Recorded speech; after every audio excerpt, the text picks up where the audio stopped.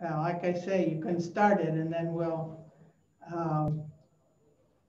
wait till we get about 5 people anyway. Well, we can wait the 5 minutes. It's just 5 o'clock now. Yeah, the other beauty that I have found is I haven't been able, I taught a class earlier, so wasn't able to attend, but everything goes live on that site pretty quickly. And so was able to click and watch a couple of the things that I didn't have time to attend live, but they're doing a great job with the hub of putting all the recordings there. Yeah, because I think since you have to choose, it's nice to know, well, I'll watch this one live and then I can go into this one later. This is where we give a shout out to Dr. Clark and AJ and his team for all the hard work they've done. They did a great job putting this together. Well, AJ certainly, actually, Marco Clark, it seemed to me like I got word from him about every 3 days. And I kept thinking that I hadn't done what I was supposed to do and he said, no, these are just general messages we're sending to everybody. And I thought they were saying I hadn't done this or I hadn't done that. But between Laura and AJ and Marco Clark, I don't think they missed a thing. They'll sleep well after this weekend, I hope. Right. Where were you born? So I was born in Texas and was there for just a few years. And then I grew up mostly in Florida and was there until I went to St. Mary's and spent my 4 years there, and then have settled here in Kensington, well, in Silver Spring, but settled my life here surrounding Kensington. Are you married? Do you have children? Yeah, my husband is a Notre Dame grad, and we have 4 kids. I have a 12-year-old, a 7-year-old, a 5-year-old. Those are my 3 girls, and then a 2.5-year-old boy. Wow. Yeah, so hopeful future ladies of the academy here at the Kensington campus for the next couple of years. Well, that's a big difference between 12-year-old and 2-year-old, because they run in 2 different directions. Yes, they do. And 4 of them run in 4 different directions. I am not often bored, sister. And do you work full time? I do. Do you have somebody to help you? In the office? No, at home. No. We have, my youngest is in daycare, and then the 3 girls are at one of our parochial schools in the area. Do you have dogs? No. Some people complicate things by putting animals in the stew. I finally came around, and the 2 oldest have fish now, 1 fish apiece. But I said we could get a dog if I could stay home from work, but I A, love my job, and B, we're doing the Catholic education route, so it's necessary that I work at this point. Well, the 12-year-old could take care of a dog. But she wouldn't train it, but he could take care of one if you got one that was already trained out of a shelter. Maybe someday, but not right now. After the 2-year-old gets out of diapers. We'll see. Yeah, that's when I have plans of traveling the world. So maybe coming to Brazil. You accept? Well, if you're serious about it, just write me and you can stay with us. We have a guest room. Wonderful. I would love that. So one time we had somebody come from Notre Dame, husband, wife, and 4 kids. Well, now that you can house us. Well, actually we had 2 rooms, the mom and dad, and I think the littlest kid were in the double bed, in the big bed. And then the other kids slept in, I think, something like sleeping bags in the other room. Sure. But they did just fine. They were used to traveling, and so, the parents had them really organized in terms of what to do, and dirty clothes and straightening up and fixing the bed. It really, with organization, you can have 40 kids. But without organization, you can't even have 1. That's true. So, well, sister, we're at 4:05. So since this is being recorded, why don't you go ahead and start? And that way, whether people join or not, at least we'll have the recording of your presentation. Okay. Well, my name is Sister Diane Cundiff. I've been missioned in Brazil since 1975. And presently, I'm coordinator of the Sisters of Holy Cross in South America. Also president of the legal entity of Holy Cross in Brazil. And for more than 40 years, I'm principal of Colegio Santa Maria. So why did I agree to do this presentation? Even though our congregation wants to be present for the celebration of the 200 years since the foundation of the brothers,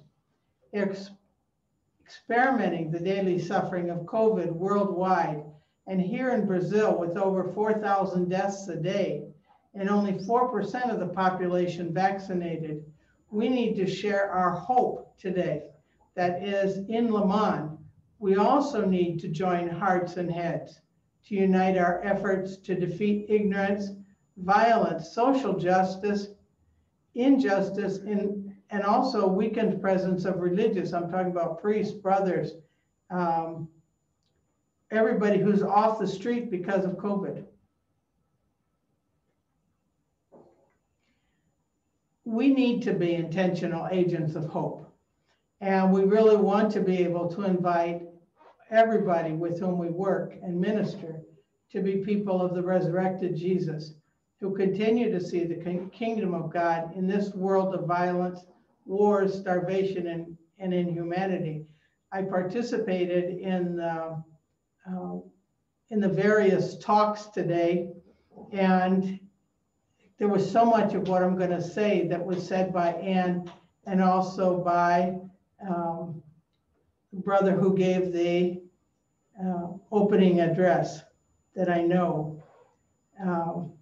But a lot of the themes come through over and over again. In my introduction, I said I was going to say what happened in Brazil 74 years ago, which is when the sisters came to Brazil.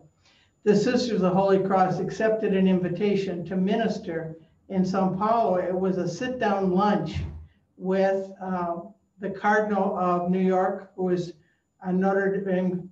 He was from Notre Dame, a priest of Notre Dame, and the sisters were there. He invited the Cardinal from São Paulo to come to lunch, and the Cardinal said, "Oh, gee, why don't you send some sisters down to work in Brazil?" And different than whatever happens nowadays, within 4 months, within 6 months, they had opened a school and found a place to stay and found a whole series of things that made it possible for them to support themselves. They opened a finishing school that they called the Escola Santa Maria, so they could support themselves. That finishing school actually only lasted 2 years, and they opened a kindergarten, and every year for the next 13 years, they opened another classroom. And then once they got all of the grades from preschool through the end of secondary level, then the space started growing, the building started growing, everything about it increased. The number of students from 13, all of a sudden, it's almost 3,500. And if you came for a visit to São Paulo, as you promised to come, it's most likely you'll visit the school. But to save time, I'm going to show you a video that we made just before COVID came out so that you can see what the school's about now. And since COVID came for a visit and overstayed its welcome, this is about what we can do. Although if you do come to visit, I'll show you in person the school. So let me just turn on the video.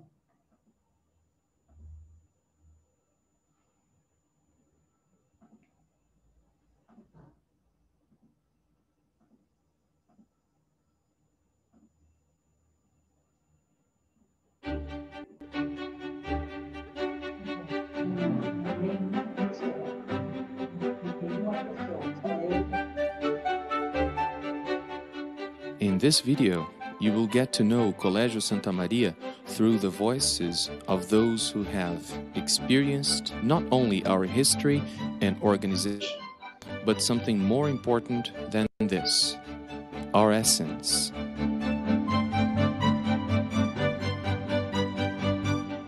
Because this is a unique kind of school. It is a place where every teacher, employee, and student assumes a mission to make St. Mary's a place which forms students holistically and develops better human beings. active people who find their place in society, who can generate transformations of this society to prepare it for better times than ours, which works through an education of quality and of excellence. It is always changing. It's a search for the best project for this school so that it can offer the best.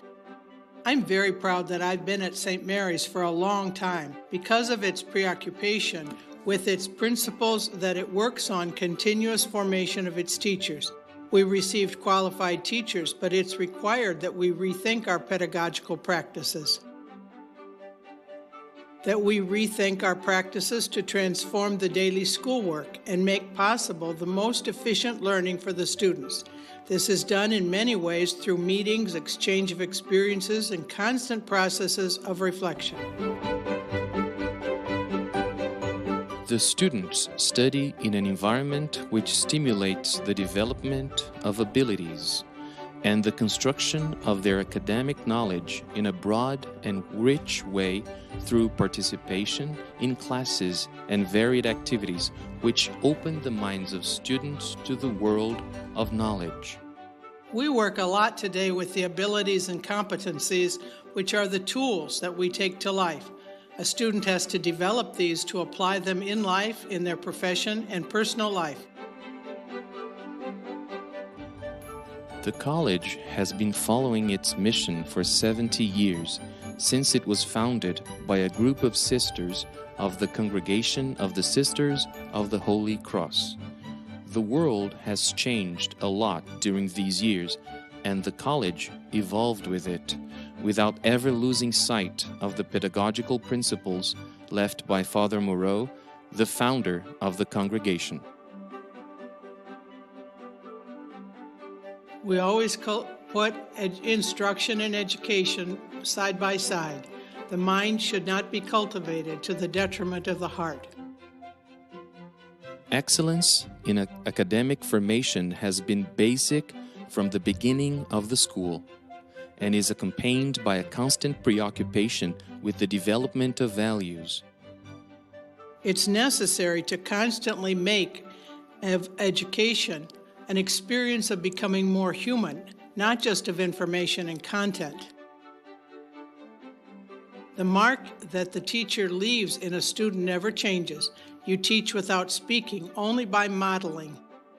Those of us who work with small children do this a lot.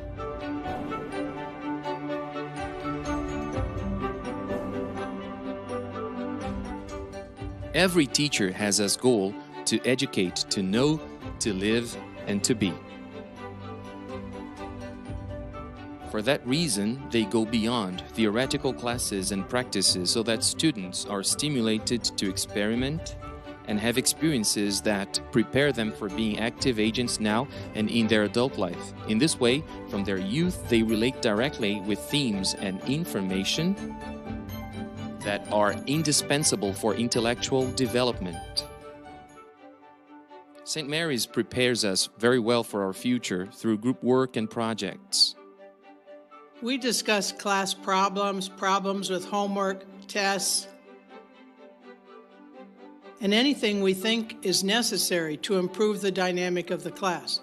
The student will not only be an agent when he or she becomes an adult. Nowadays, a student of 7, 9, or 12 years old also has projects. Students have all the support they need to choose their academic and professional aims. It was very important for Antonio that excellent teachers talk together about their different curricular areas with a lot of passion, requiring the maximum that he could give. I think that the contribution that the school has in this area is very important, and we talk a lot with the teachers, and everyone is open to clear up doubts and questioning that the others bring up. Students are also stimulated to participate in social projects to help them widen their vision of the world. So in some way, they have a sensitivity to the needs of others. They have a sense of justice and a critical sense. In this way, they can stimulate human values, permanent values such as not to kill, not rob, to love one another. These are Christian ideas, but they're also universal values.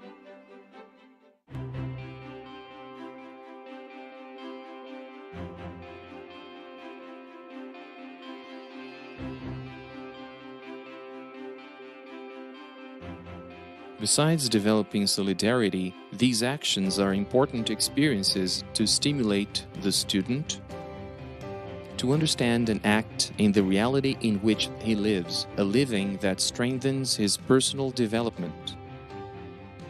What St. Mary's gave me was contact with people who are very different and had experiences that were very different, but you change as a person.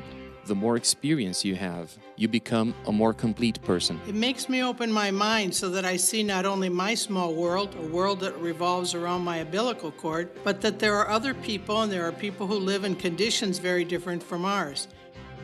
To speak of St. Mary's in these 70 years is to recuperate a history of dreams, of challenges, and principally a realization on the part of students who could never imagine that one day they would be studying here. We have today 600 adult students registered in night school, and of the 600, many never went to school. It is as if the school was a train that invites everyone to get on, going towards the future, and this trip becomes more and more a bearer of hope. I think that every student at St. Mary's has a little of this thing, a little hope for a better Brazil, for a better world. I want to help people so that they can have a better future. On board of this train, everyone develops character, technical abilities, and intellectual abilities, and the capacity to develop solutions, essential characteristics to face life. They need to face this future with seriousness, firmness with security, and also with clarity. That they can make a difference in this world. It is most important that the family of the students also participate in this trip and change along with their children. I began to involve myself with life not just of the school but of the neighborhood, and then I followed on and became a participant in all the neighborhood associations, in the Security Council, in the Commercial Council, opening hearts and minds and investing in an educational quality. St. Mary's School became an institution that opened for each student a way to discover their potential to follow new steps for academic and personal growth. I'm very satisfied with the content that it brings in terms of information, academic formation. And at this time, I'm particularly satisfied with my son, who just entered the university and he graduated this past year. I think that I found myself as a professional because I began doing volunteer work here at St. Mary's.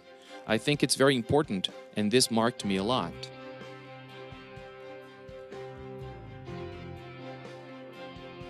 Whoever passes through here is transformed, creates bonds that don't break, and with the passing of time, we live a spirit of equality and fraternity that is present in every place of the school.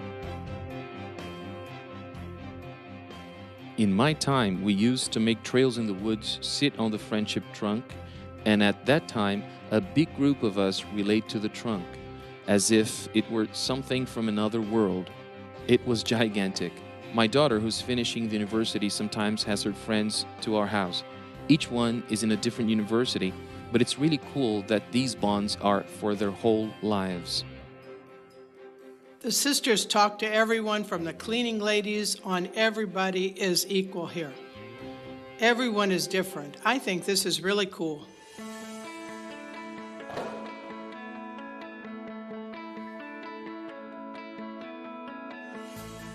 So, did you pay attention to everything we showed you and told you? Because everything you saw explains why the 70 years of history, generations and generations, continue to go through here. St. Mary's School has acted throughout its history, making students and families and investing in an education which transforms lives is our true essence of forming bearers of hope.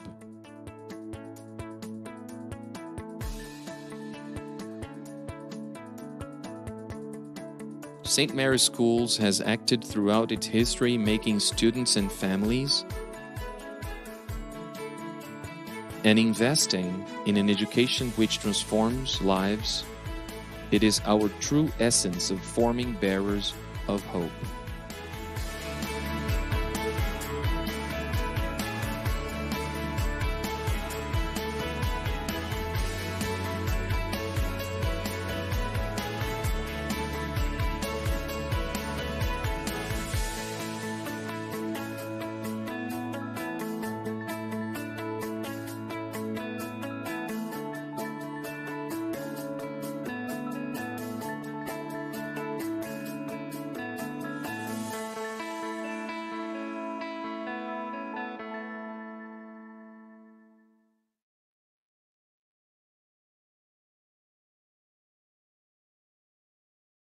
Colegio Santa Maria and its pastoral, pedagogical, and formative development has taken 74 years. What began as classrooms over the garage is now 14 plus buildings, 4 adjoining properties that include 2 forests, 550 employees, and nearly 3,000 students from preschool to secondary level for children and adults. But that's not the subject of this presentation. I want to tell you about the kind of sisters of the Sisters of the Holy Cross who began their ministries in Brazil in Santa Maria, contributed in diverse areas, and then moved beyond these borders to extend the call of Holy Cross to other great needs in Latin America. It will become evident that the charism of Moreau was planted and developed in an institution of formal education, faithful to our vision, because of the 44 sisters over the years, of which I selected only 6 because our time is limited. Each of these women has her unique history and talents, but I identified 7 characteristics which led them beyond ministry in Santa Maria, while leaving the roots and fruits within this original and future ministry. Their lives continue to serve as models for our lay associates with whom we collaborate. I want to start with this first photo of the sisters in our area of Latin America, taken with some priests and brothers of Holy Cross at the end of a joint retreat, because I never forget that our work is the work of a community of sinful saints and of saintly sinners. And that's what is holy and cross for us. So the first person I want to talk about is Sister Olivet Wayland. She was born in Missouri. She was one of the first 4 original sisters who arrived in 47. She was a nurse, and she just spent 3.5 years in a Japanese internment camp in the Philippines on her way to serve in Bengal. This is during the time of the Second World War, for those of you who are very young. Then she was chosen to go to Brazil because she wasn't going to keep on going. She had to recover her health. Once the sisters arrived, they didn't have an address to go to. They didn't speak Portuguese. They didn't have a license to establish a school. They didn't even have contacts, except the name of the Archbishop who invited them. Like Father Moreau, these 4 sisters used their talents of making friends and friends of friends who with faith and persistence overcame every obstacle, especially loneliness. Father Corbeil, a Canadian Holy Cross priest who had come to São Paulo 3 years earlier, was their good shepherd. After 10 years, Olivet reluctantly left Brazil to assume the coordination of the missions outside the United States, and was later elected to be Superior General of our congregation. The experience of shared suffering and radical poverty in the camp prepared her to use anything, even maggot soup, to preserve life. Her colleague took out all the maggots, and so her colleague came back sicker than Olivette. Olivette got the protein that she needed. While she had a great love for the poor, she became sister and companion to everyone, regardless of class, background, or study or culture. She had no problem opening the school year without desks or classroom doors. Sister Catherine Dirici Bartels came from the east coast of the United States to Brazil to supervise the primary level of Santa Maria. When the sisters were called to a mission beyond the state of São Paulo, she founded and formed the parish school in Paraná with the Redemptorist priests. From out of the blue then, she got a phone call from the United States to open the mission in Uganda, a school for women religious. A few years later, she returned to Brazil and went back to Paraná. She was always concerned with training teachers in methods and how to relate to students and how to be welcoming to students and help them with their education. And the school became a model for other schools in the area. Then she began a search for hearing impaired children. At that time, they were kept hidden at home from embarrassment of the family or belief that these children could not learn. Catherine established special classes for the deaf and changed social culture in the town and in outlying areas, and definitely for these children and families. She also raised funds and established a chapter of the Association of Parents and Friends of Mentally Challenged Children and Young Adults, which is still an example of alternative education in the region. After 50 years in Brazil, Catherine tearfully returned to the United States for healthcare, her own healthcare. She changed the lives of children and families who had been excluded in society, much as the lepers were in the time of Jesus. They were able to assume membership within society, first as children and later as adults. Her heart was as big as her skills as an educator, and she never doubted that everyone, especially the most vulnerable, had a right to a quality education that considered their talents rather than their limitations. Another sister, Josephine Mary Delaney, came to Brazil from Hollywood and was a successful teacher and finance manager at Santa Maria. But when the sisters decided to establish a new mission in an extremely poor urban area in another state, she and two companions with no experience to prepare them to serve the greatest needs. The sisters spent their first year praying, visiting the homes in town and on the outskirts, putting themselves at the service of those who received them, whether it was cleaning the house or organizing prayer or youth groups. When Josephine was 60 years old, she answered a new call. The sisters in Peru asked Brazil to send them personnel. Josephine offered because, as she said, if I don't go now, I'll be too old to change and learn another language. She's been there 25 years now. She formed support groups for people needing healing from traumas, especially after a devastating fire in downtown Lima. She also helped develop hope and strength after many families lost members and all they had after an earthquake. She scheduled encounters for those seeking reconciliation between members of terrorist groups and poor local families. She has unlimited faith and courage to do what needs to be done, even though it involves a task completely beyond her training. Once she delivered a baby when a cab driver stopped in front of her house and called her out.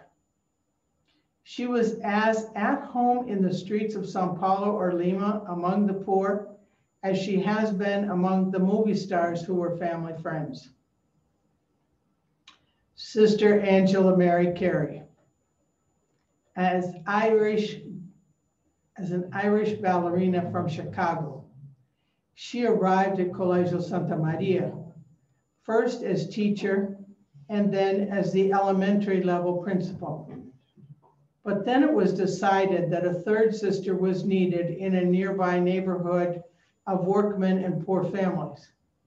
Angela was told she should form youth groups. Since she wasn't sure what that was, she would walk down the alleys in the slums and ask kids if they wanted to join a youth group in the Catholic parish. No one came, so she started to invite them for free ballet classes. In the beginning, of course, there were just the girls, although eventually she was able to convince some boys to come too. Then she met a young man who was a leader of youth groups and invited him to work with her. She told him she couldn't pay him, but he accepted, and they founded a cultural center for youth with art, sports, dance over 40 years ago. Starting in a shack in a slum, today they have 3 buildings, employees, a contract with the city government. After 40 years with no visible means of support, Angela got help from St. Teresa of Lisieux and former students of Santa Maria and friends from all over to give them donations, usually at the last minute to pay their bills. She'd get to a day and she'd say, I don't know what I'm gonna do. I'm asking people not to take salaries tomorrow.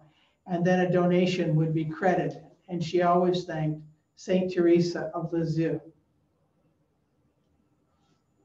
They work in a slum area where they have organized groups to build 100 homes in the community, which is presided over by drug gangs. They are respected for their work in the community, so children in Project Sun are not recruited for the drug trade. Their youth organized public protests against organized crime, corruption, and violence, taking buses to government offices, laying down in the streets with red painted t-shirts with the slogan, take an attitude against violence, or take an attitude for peace. In the beginning, many priests didn't understand how a sister could do only social ministry. For the poor, she was a model of how Jesus and Mary walked among them. She cried with them and called them to celebrate their lives and reminded them of the fact that she was sent because God loved them and wanted them to know that. Angela has had uncountable opportunities to be afraid from death threats or despair from working in what is an urban war zone. But she is above all a dancer, an optimist, a risk taker because she's Irish and a happy survivor. As a daughter of Moreau, the educator, she found scholarships in the universities for 40 of her youth. And some of these youth now even are working in this center because they saw the need to stay in the same slum and work for the change of this same slum. The next person I want to talk about is Sister Michael Mary Nolan. She came to Brazil from Washington, D.C. She organized the Santa Maria Library and went to work in a different worker parish where the priests of Holy Cross were the pastors. Michael walked daily through the largest slum in Sao Paulo, visiting poor women and their families. When a military dictatorship was established in 1964, she was an outspoken supporter of human rights and began a lifelong experience of death threats, along with the groups she ministered with. She was constantly frustrated, and she'd say this at home every time she got home, that whenever there was a violation against human and political rights, she wasted time looking for a lawyer to defend the poor. The easiest solution she could think of was for her to become a lawyer, which she did over 30 years ago. Since then, she has defended accused Indigenous people, and because of her knowledge of their cultures and legal rights related to these guarantees, she has defended those accused of violence when they were defending their land in rural areas. She has also been frequently called on to defend foreign women prisoners, especially those who have given birth while incarcerated, and continued to help them find places to live or get training or jobs once they were released. She was involved finding Latin American children who were kidnapped and given to Brazilian families during the years of dictatorships. Many of these children came from Argentina or Uruguay and were only later found in Brazil. Any cases involving human rights, but especially those related to those most vulnerable in society, Brazilian or foreign, call out to her. So she sees more the cross than what is holy in society. Although nearly all her work is with groups or people, national and international, who do research or are formed to defend or fight for civil and human rights of the abandoned and socially excluded. Sister Anne Veronica Horner-Ho. My final story is about her. She was born in Shanghai, China. Her family fled to Brazil to find religious freedom, with 4 of their children, and later 5 more were born here in Brazil. Most of her time in ministry as a religious, she spent as educator and vice principal in Santa Maria, and in extensive ministries in poor parishes with very little priestly presence. She worked in small worship groups among the very poor. This enabled her to develop partnerships with social entities to permit access of Santa Maria students from preschool through secondary level to share experiences and to do volunteer work among those most vulnerable. Whatever existed in Santa Maria when Annie assumed a principalship in 1987, she moved it outward, inward, and beyond any traditional frontiers. My job as principal was to put these grand ideas on the agenda for the next general meeting so we could plan how to implement them all throughout the school. We kept waiting for the day everything would be done, but that day never came. And now with COVID, it definitely never will arrive. Annie was an educator who had her grounding in poverty and saw education as an instrument for social justice and non-discrimination for all. She established a center for advancing pedagogical practices based on international and national models and to give courses for senior citizens. She transmitted her Holy Cross spirituality through study of the great men and women of our congregations, on her own and among teachers and employees. We extended our very intentional study through visits with Brother Joel Jalenza. He came several times to the school, visits to Le Monde, spiritual retreats with Holy Cross, and participation over the years in the Holy Cross Institute convocations. Now, why did I choose these and not other women? Because each of them inspire me and give a great variety of witnesses of what it means for me to be a daughter of Holy Father Moreau and witness to the Holy Cross of Jesus. Not as a sign of torture and death, but as a mark of transformation in hope that the God who is among us loves us and calls us in diverse ways to do more than we or I can ask or imagine. In summary, what these women have in common, in my view, that they took beyond the school and left within the school, is love for the poor and the most vulnerable, a spirit of adventure and mission, zeal and passion to do whatever can be done to transform or at least reduce injustice and suffering. Persistence to overcome legal, financial, and even ecclesial obstacles over the years. Collaborators with anyone who will partner to take the kingdom of God forward. Faith that converses daily with God to make sure they're on the same page. These are all women, and I include all our educators who don't need a study guide or a handbook for dummies to know how to live, but have the wisdom to and generosity to collaborate with others. Even Jesus chose disciples and didn't want to work alone, and he never gave up. This is the end of my presentation, but I'd like to know if you all have any comments or questions or even your own stories that you'd like to tell. And you don't even need to tell them today to me. But I think that one of the richest things that can happen in a school or as religious educators is to tell our stories and tell the stories of all those who create an environment of being Jesus people within education and within society. Thank you. Sister, that was amazing. You picked the words out like right out of my mouth. I was going to say, these women are so inspiring and have done such amazing things. It just makes me want to, it literally makes me want to walk outside and work with the poor, which is just such an inspiration.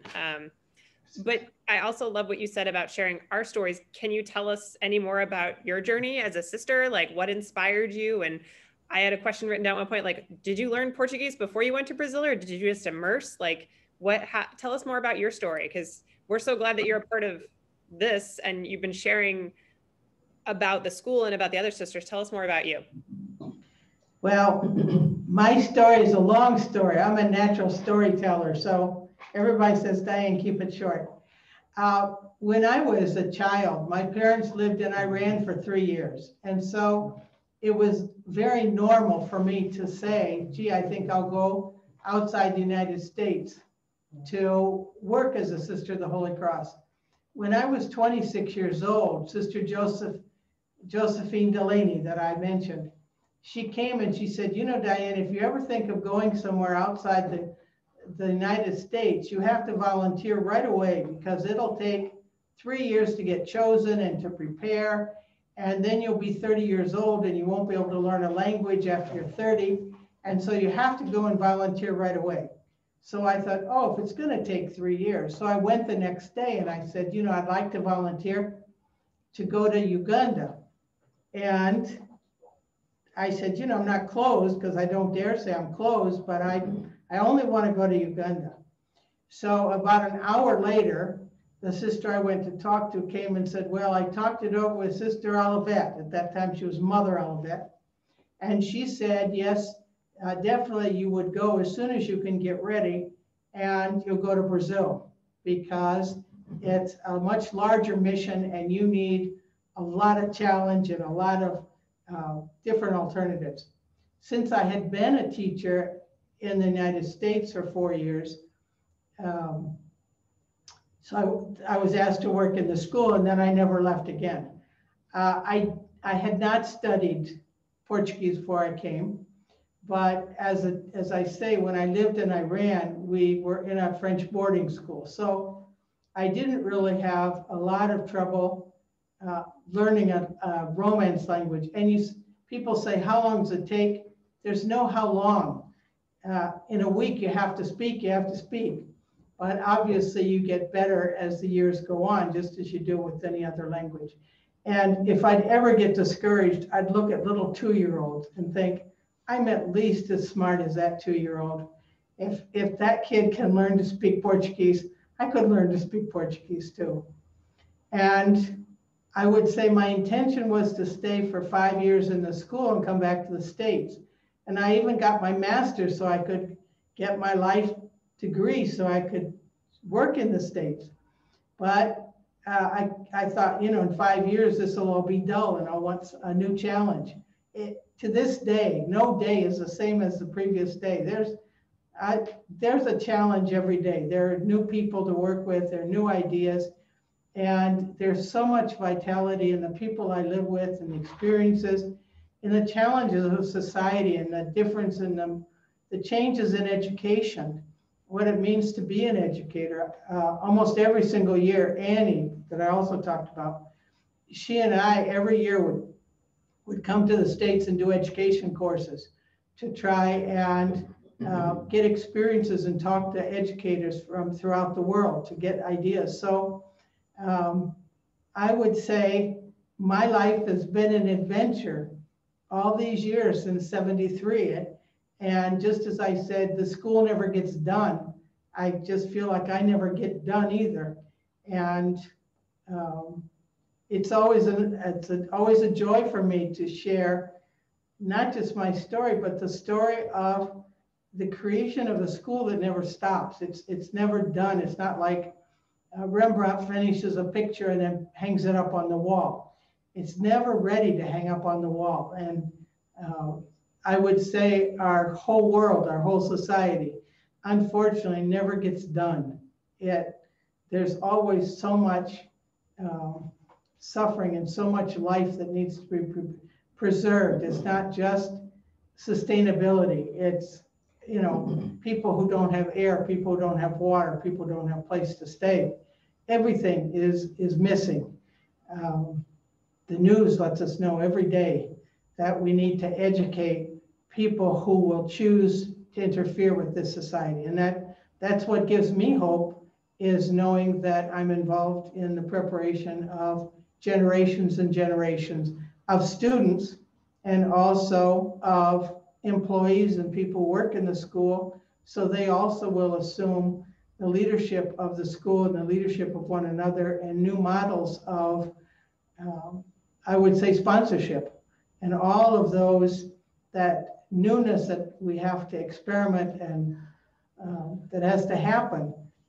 Everything gives me great joy because I know that God's in charge, and so he has the book. He knows what it is, and he says, just keep going, and listen to the people around you, and you'll discover what's the next step. Just keep going.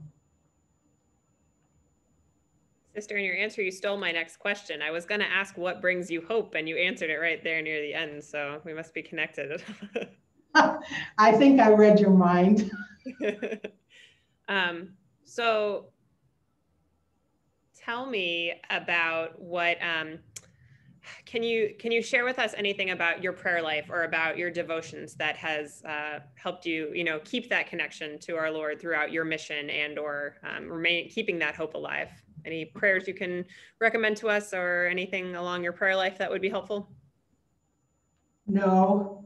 Let me just say, I think that which most nourishes prayer life are the people I live with and minister with, who also share prayer with me and daily prayer moments with me.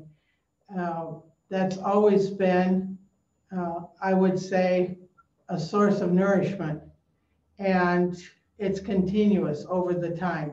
But I would say it's always based on reading and rereading the scriptures, whether it's scripture scholars or just reflections that we do with one another and try and see how what is going on in the life of Jesus and the people who lived among him. What is Jesus? What are all those people trying to discover? And they're constantly lost and constantly asking questions. So I think one of the most interesting things I found is when you read scripture, just pay attention to the questions and try and answer the questions that people ask. Jesus asked some of them, the people who walk with him. People are asking questions all the time. Even David was asking questions. So try and answer the questions. And I think there's light in finding some of those answers. Thank you. I like the Our Father. I mean, you know, I like the Our Father, the Hail Mary. I like the Memorare. I like the Salve Regina, but I don't know whether I can recommend those to other people. Well, but I think what you said speaks so true to like why we're doing the convocation year after year, this idea of community and this connection with one of us, like we grow with one another. And I think that that's, you know, it's great to be a part of something bigger than ourselves. And I love how we can connect to inspire each other in that way. Yes. And I really loved having you as a partner too. Thanks. Because you're also working at a partner school in the States. It's our one school in the States, and for us in Latin America, Santa Maria is our one school in Latin America that the sisters have. So, yep, we're sisters in the battle. Here we are. Well, sister, anything else you want to share with us before we wrap it up? I don't think so, because I've shared a lot. But it was all amazing and interesting and inspiring is the word that I would use. So thank you for giving this presentation and sharing all of your gifts and all of your time, your ministry. We're just so blessed to have you as a part of this congregation and as a part of the Holy Cross family. Okay, well, thank you. And thank all the people who are going to watch this, if not today, as the months go by. So I hope that other people can also start looking around and listening to stories of other people they work and live with. So thank you.